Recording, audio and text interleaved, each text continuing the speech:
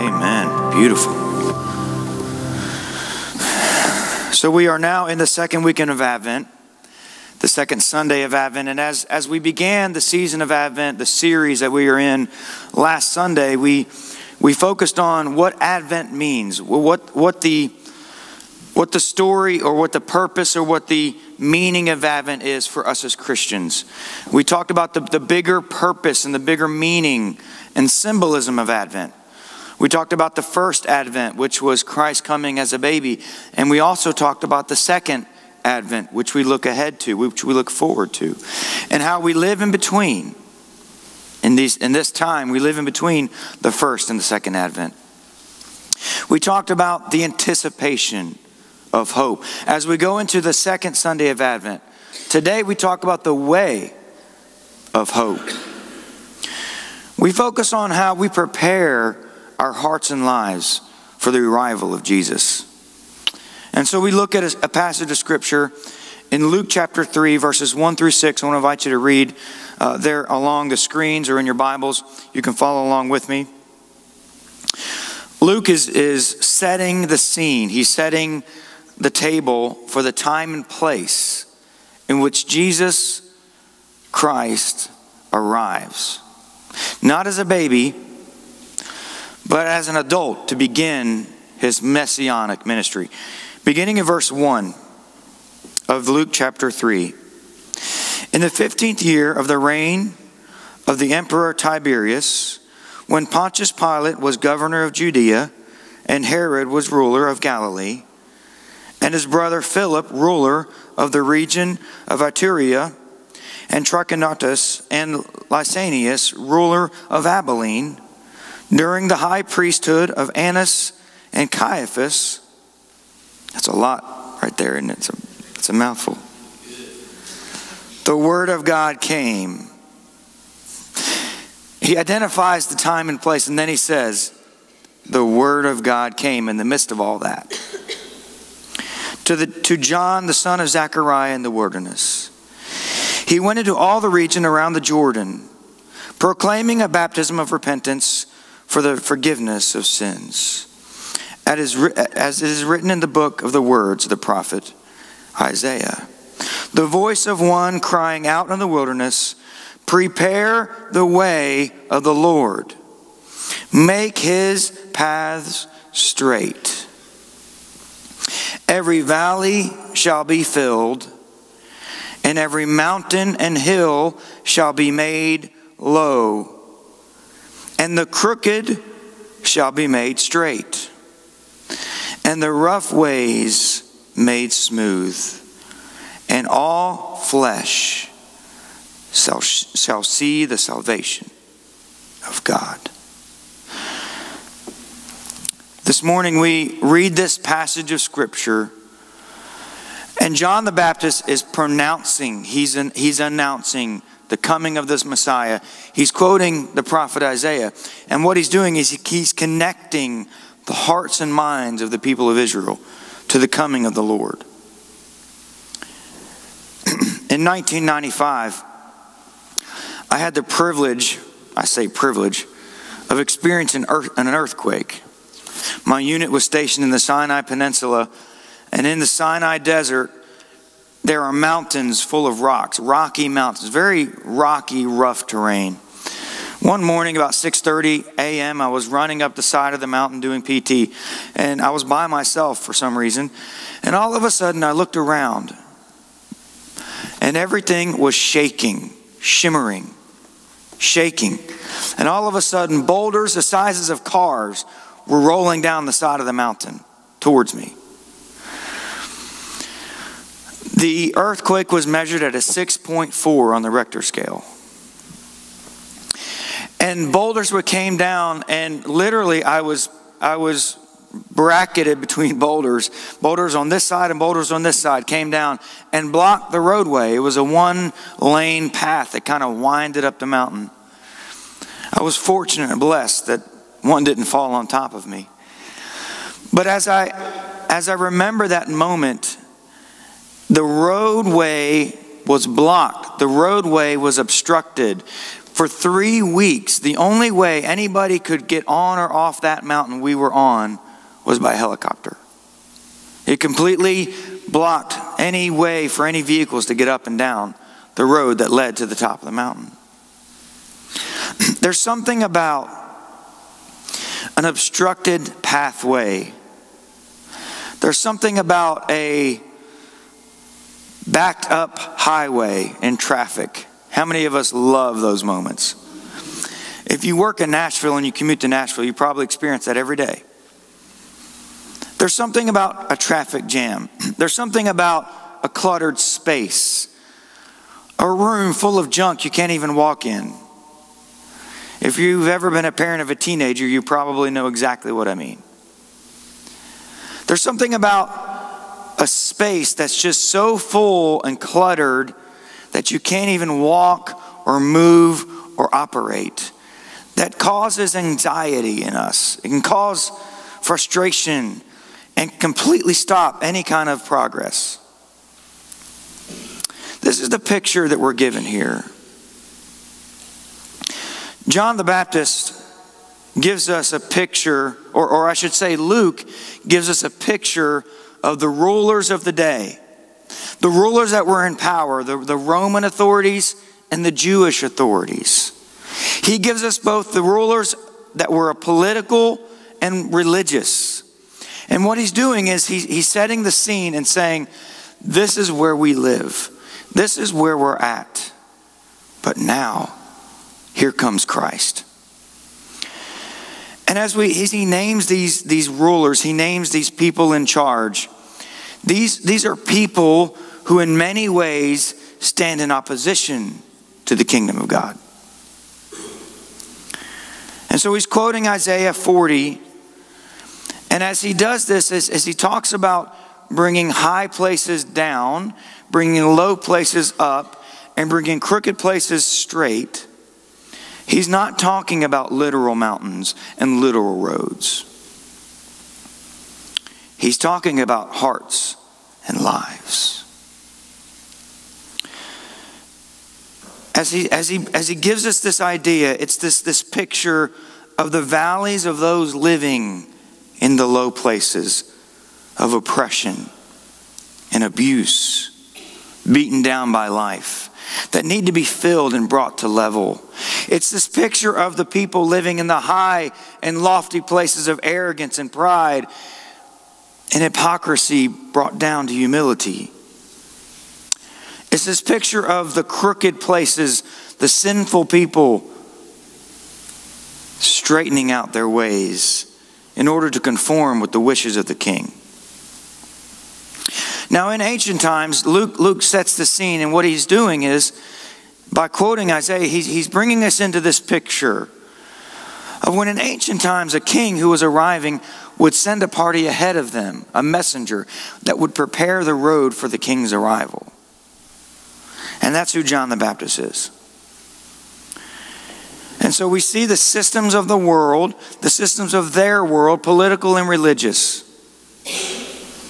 The Roman authorities, they declared Caesar as Lord.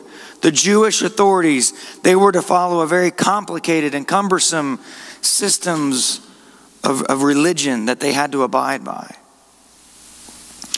Those were the systems of their world, right? But you see, they're systems of our world that parallel the systems of their world. We also have political and religious systems that we need to be aware of, don't we? To many Americans, the American way is Lord. And the Trinity that we worship in our culture, I don't know if you knew this, but the Trinity that there is of life, liberty, and the pursuit of happiness. The cultural Trinity that's often worshiped, there's some good things in that. But if we're not careful, we can worship it as a cultural Trinity. And if we're not careful, the pursuit of happiness can obstruct the pursuit of holiness. And so in the Christian realm, we even think of things in the religious realm. There's religious trends and systems and even churchy ways that we can get caught up in and place our hope in. Whether it's in a pastor or the right church or the right denomination or the right system, a way of doing church or being a Christian, we can get wrapped up in these things and end up placing our hope in this. And if we're not careful, we can place our hope in political and religious systems of our world, just like they did of their world. But John the Baptist gives us a very simple way of hope. He gives us a very simple way to hope, and that is two things that I want us to focus on this morning: repentance and baptism. Forgive my voice today. I'm trying to fight through it. He gives us two things: repentance and baptism. He does away with the religious and political systems. Now keep in mind, God gave us politics and religion, but they are human endeavors. And politics and religion can either advance the kingdom of God or thwart the kingdom of God. And so we cannot put our hope in politics or religion. We can only put our hope in who? Jesus Christ. And the way to hope is repentance and baptism. Not in politics or religion. It is repentance and baptism. Repentance is a turning point for the heart and life of a person. Repentance is a gift from God. Do you believe that? Repentance it's an act of grace. And it brings us closer in proximity to the Lord. It brings us closer in line and in step with God. The Puritans would often pray for what they call the gift of tears. How many of you have ever considered tears a gift? But when we are convicted by the Holy Spirit of sin that brings us to tears, we need to see that as a gift. Repentance is a gift, because what repentance does is it turns our lives back around towards God. Repentance turns our life towards healing, towards wholeness, towards holiness. And to be given the opportunity, even the opportunity to repent, is a gift from God. Repentance is foundational to the Christian life. Do you believe that this morning? Repentance is foundational to the Christian life. Second, there is baptism. There's baptism. Water baptism is the outward sign that happens once in most Christians' life. But it's an outward sign of an inward grace that continually happens every day in a Christian's life. You see, we are baptized by water as an outward sign of the baptism that's happening in our hearts and lives every single day. Continually being baptized by the Holy Spirit. We in the Church of the Nazarene call it sanctification.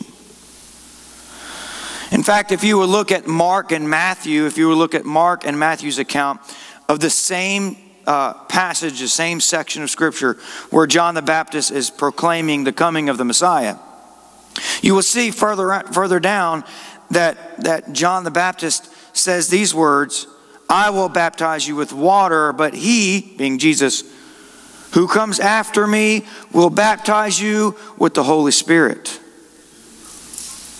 Romans 6:4, the Apostle Paul says, therefore we have been buried with him by baptism into death, so that just as Christ was raised from the dead by the glory of the Father, so we too might walk in newness of life. So there's repentance and baptism. This is what John the Baptist says. He doesn't say, align yourself with this political party or this political leader. He doesn't say follow these religious systems and these rules and all these things that you have to do. He says the way to hope in your life, the way to hope in my life is simply through repentance and baptism. And repentance and baptism is not a one-time thing. It happens every day in the growing Christian's life. It is a continuing, growing work of grace in your heart and life as a Christian. And we often ask ourselves, as Christians, we genuinely want, how many of you genuinely, by a show of hands, how many of you genuinely want to experience more of God? How many of you genuinely want to know God more? How many of you genuinely want to hear God more? How many of you genuinely want to experience more of God in your life? How many of you want to have hope and peace that passes all of understanding? And we often ask ourselves, how can we do this? And it really happens through repentance and baptism. When you boil it down, when you take away all the complicated things that human endeavors lay on top of us, it's repentance and baptism. And it really happens in 3 layers of our lives. The first layer begins at the core of our person.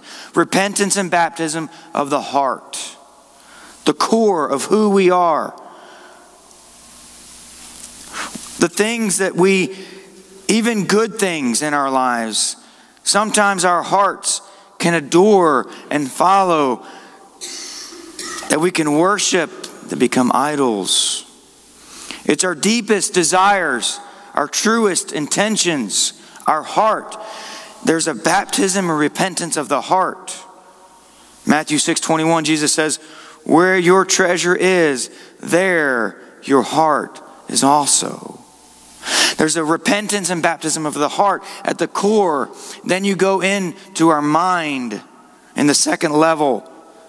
The way we think, the way we perceive the world around us, the presuppositions, the prejudices we have, the ideas, the patterns of our thoughts in our thought life. There's a repentance and a baptism of our mind. And then finally, outwardly, there's a repentance and a baptism of our life, our schedule, our calendar, what we do, where we spend our time, what we say, what we feed our minds and hearts with from the outside, and who we spend our lives with. There's a repentance and a baptism of our heart, a repentance and baptism of our mind, and a repentance and baptism of our lives. You see, God transforms you and me from the inside out. So if we want to truly experience more of God, if we want to truly know more of God, if we want to truly have hope in Christ, it's from the inside out. We are transformed and changed. Yes, thank you. We are transformed and we are changed from the inside out. You see, politics and religion are all on the outside of us, right? And we can try to fix our lives and we can try to find hope in all these things outside of us. But true hope and true peace and true joy, the things we talk about at Advent, they happen from the inside out. They happen through what is called repentance and baptism. Not one time, but every day. You see, it is hard to find us, and it's harder for us to find God when our lives are filled with comforts and distractions and all the complications that this world brings us. It's harder for God to find us, and it's harder for us to find God when we live in the high places of arrogance, pride, and hypocrisy. It's harder for us to find God, and it's harder for God to find us when our lives are crooked and cluttered.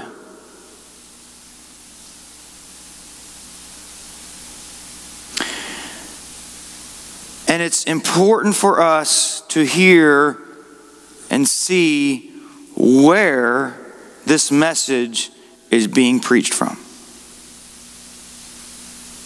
You see, John the Baptist is speaking to a people who are in need of hope. He's speaking to a people who are in need of salvation from the wilderness. From the wilderness. He's speaking to them from the wilderness. And I think it's important for us as a people of God to recognize it is in the wilderness that the people of God are changed and transformed and shaped. Ever since the beginning, it was in the wilderness that the people of Israel, when they were delivered from Egypt, God shaped them and formed them to be His people in the wilderness. And it is in the wilderness that John the Baptist is saying hope and peace and joy and salvation comes. It is often in the wilderness when God shapes you and changes you and forms you. In the wilderness, all of a sudden, things aren't so cluttered and complicated. There is space. There is quiet. There is room in the wilderness. Now, sometimes wildernesses can be simple as a morning cup of coffee with the Word of God. Sometimes a wilderness can be as simple as your commute to work, just you and the Lord. Sometimes it can be at a retreat. Sometimes it can be in a quiet prayer closet. Sometimes the wilderness can be something bigger and harder that you have to go through. Sometimes it's through circumstances in life. Sometimes the wilderness can be because of a job loss, extra time you didn't plan on having.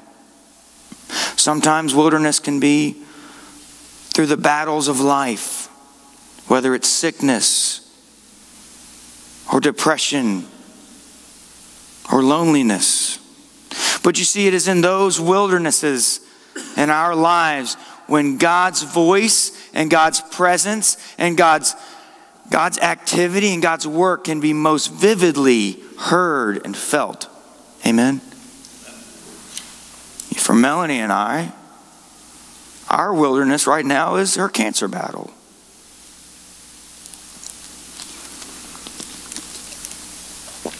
But it is in that wilderness, and we're just in the beginning of our cancer battle with her. But it is in that wilderness, I can already tell you, already, God has shaped us and spoken to us. And we have experienced the presence of God in our lives and in our marriage like we've never had before. Because all of a sudden, all these complications and all these things that cluttered our minds and our lives and our hearts that we worry so much about aren't so important. Because when we are in the wilderness of our lives, sometimes, oftentimes, He has a way of showing us clearly what is most important. And His voice, His presence, His work, His power, His word can be heard clearly and vividly in the wilderness. Christ came. He arrived. John the Baptist was the messenger ahead of the King, preparing the way, helping us prepare the way. And this message today is for us to ask ourselves, how do we prepare our hearts and lives for God to do something new? How do we rid ourselves of the clutter and the complications that can often obstruct the work of God in our hearts and lives? Are there rooms in your life that are full of clutter? Are there roadways and pathways in your heart that is full of boulders blocking the Holy Spirit's work? Are there ideas or agendas or desires or projects or things in your life that's filled your heart and mind, obstructing the new thing God wants to do? When He says prepare the way, He is asking us to remove what gets between us and Him. And He's asking us to do this new work by allowing Him to do it. As the worship team comes to close our time, we're going to close our service this morning with the sacrament of communion. And there are many ways we find intimacy with Christ through communion.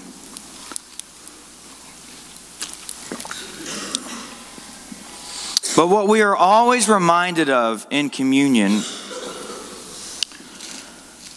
is that through the physical elements of the bread and the juice, they're physical elements representing the physical body of Christ. Meaning Christ came physically to us.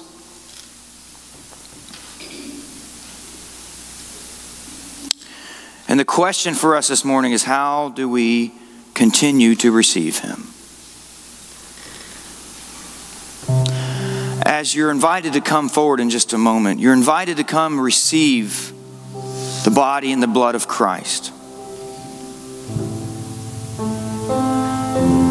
And if you think about it, we are filling our bodies, we're filling ourselves with Jesus. If you think about it, we are preparing the way for Christ to come into us.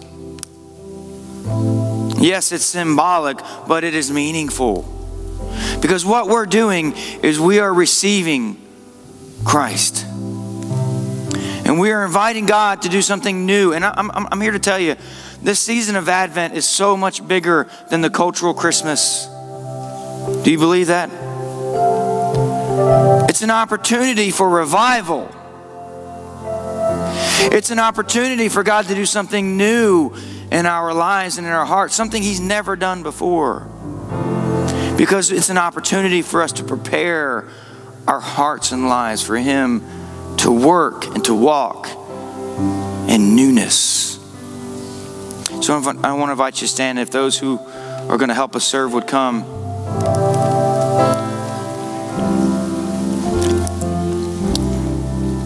We come this morning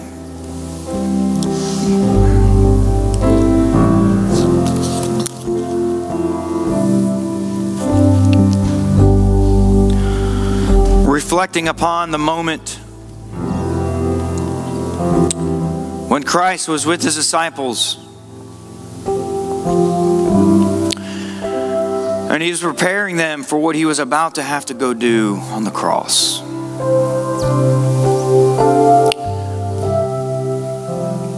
And from that moment forward, the church has participated in the sacrament of communion, reflecting on who Christ is, what He has done, and continuing in this new work of repentance and baptism.